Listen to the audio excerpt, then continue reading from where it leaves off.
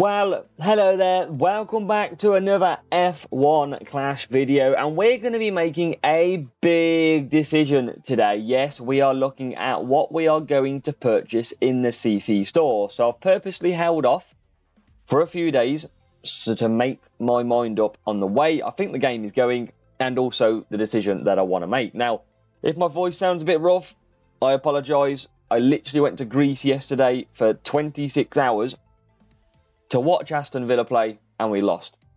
Literally 2 flights, 1 day, no sleep. So I don't want to hear any football in the comments. Thank you. But hopefully you're all now on the game. You're all now playing. Do also let me know down below if you have now got the update, because it was great to see the Hutch finally get the rollout for you Android players after some time. And hopefully there might be some compensation, if not already, on the way for you. So let's talk CC store. You can see it on the top right half of my screen right now. And if you don't know what the CC store is, then it is a store where we earn points. Now, we earned these points last season, so we completed challenges like win so many races, unlock so many cards, level up so many cards, get a really good result in GP, and it accumulated 2 CC points. So as you can see in the very top right hand corner, I have 570 points in the Constructors Championship store. Now in here you can buy drivers and parts all the way from Series 12 to Series 1, but the caveat is the higher the series go, the higher the cost you go. So as you can see here, Series 12, it has increased this year, and all the costs seem to have gone up. So we don't get as bargain for our buck anymore. 500 for a Series 12 Epic driver and 375 for a Series 12 car part. In Series 11, where there's also good parts, you've got 460 points for a driver, 345 for a car part. So if you've got high amount of CC points, then you could potentially buy a good part or a good driver, or you could also buy some from the lower as well. Now, the thing I want to think about, and this is why it's crucial that you watch all this video. When we've got CC points, yes, it gets us some early parts. Now, we've seen, for example, Carlos Sainz up here. If you bought Carlos Sainz and purchased enough cards in the shop to get him Series 1 to Series 2, or Level 1, Level 2, it's around a 54 million upgrade. It's very expensive. So whatever you're going to buy in here, the chances are, unless you buy coins with books, you're not going to be upgrading for some time as well. So what are we going to decide this year? What are we going to do? Now, I've got a nice little sheet that I'm going to bring up in a second to try and tell you. Now, last year saw cornering the meta. It saw drivers with a high qualifying the meta. But I do believe that this year it is changing. Hutch have focused on speed quite a lot, and you can noticeably see that in the straights when you race. Now, have you noticed that you come out of a straight or come out of a corner and you start dropping backwards as the acceleration of the cars behind start coming forward? Now, that's one of the biggest notices that I've made. But remember, we do still overtake in the corners. So if you've got great CC points, I'm going to show you exactly what I am going to do.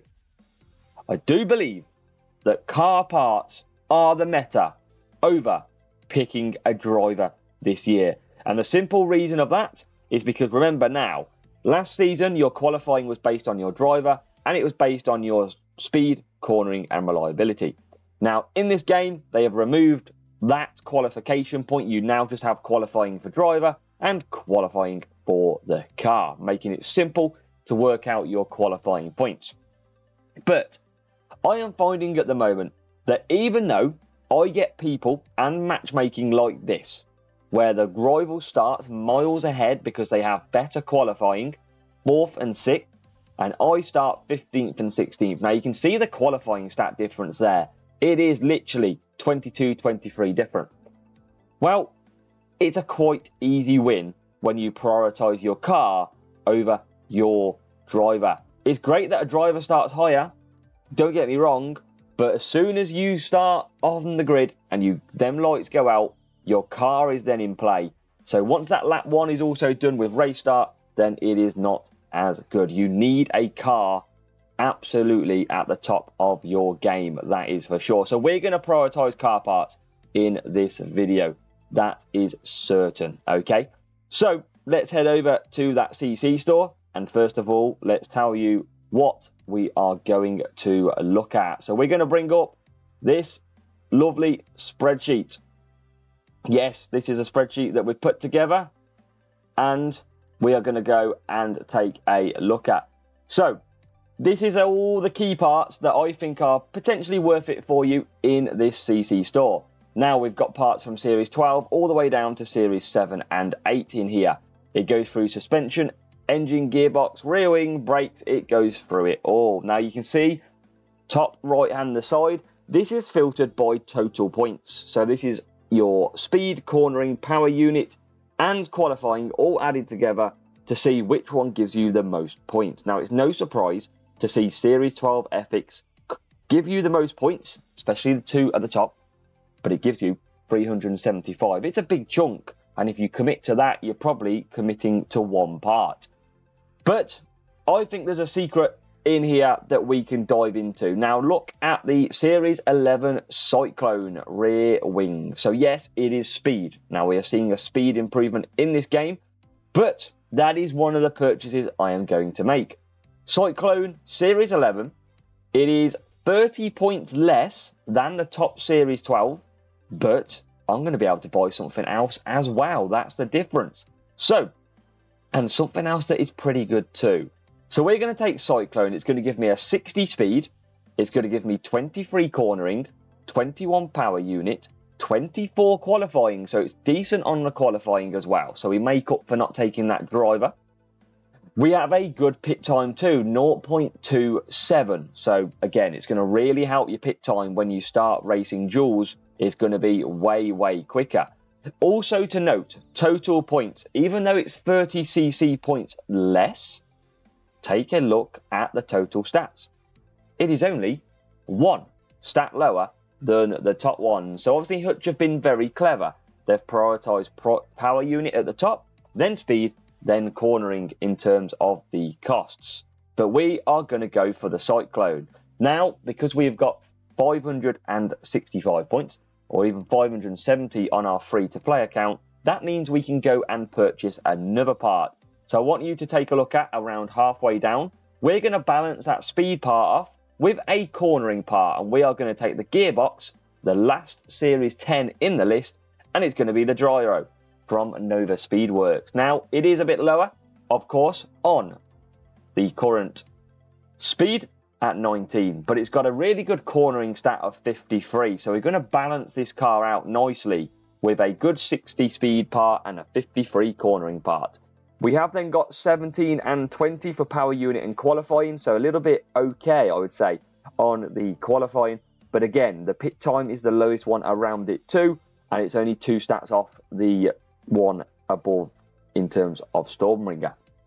So 210 points. Now, you can take drivers if you wish, but I do feel the car is beneficial. Now, the key here is look at the total stats, look at the CC points, and see if you can work out how to get the best as well. But they are the two that I'm going to get. Take a screenshot of that as well. I've kind of done it all the way down to your Series 7, Series 8 parts that I feel are valuable as well. And you can see the bright green gives you the biggest stat in that division for speed, cornering, power unit and qualifying time as well. So hopefully you can work out and you can put your CC points to good use. So should we go and buy that kind of stuff, shall we? Yeah, why not? Let's show you we're going to commit, and this is going to be massive for our free-to-play account.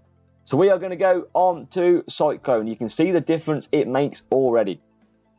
37 speed, 10 cornering, 12 power unit, 13 qualifying, and there it is in the bag. Committed and done. We are prioritizing the car. We have got 225 points left. So if we bring up our parts, look, you can see that the next best is 210, and we have got that Gyro or Stormbringer. So we are going to go down to Series 10. There is the Gyro, there is the Stormbringer. So if we hit the Gyro, you can see 30 cornering is going to be very nicely, and 0.22 on the pit time down. So we'll commit to that, and it will leave us 15 CC points that we can buy some Series 1 assets or something with. But that is what we're going with, and I do think that's going to make a massive difference on the race. Now, look at what this does to our car. Team score is going to go up, but our car is going to be great, which means we might match people who have got bad sort of cars, but good drivers. So we'll dominate in that race. So we'll add the gyro in, and we will add in the Cyclone. And there you go, looking a lot better. Now, obviously, my car on the free-to-play is a very low one at the moment. It is only racing in Series 3. So with that in mind, obviously, we're not seeing 100 pluses in terms of our stats. On the main account, obviously, we will see that. 4.5 pit stop, which is great. Add a little pit time boost on there would be even better too. But that is looking good. Now, we've got to improve our qualifying stat a little bit on our other parts, but speed and cornering balance very nicely. But they are the two parts, I think. Let me know down below what you think, but that is what I'm committing to.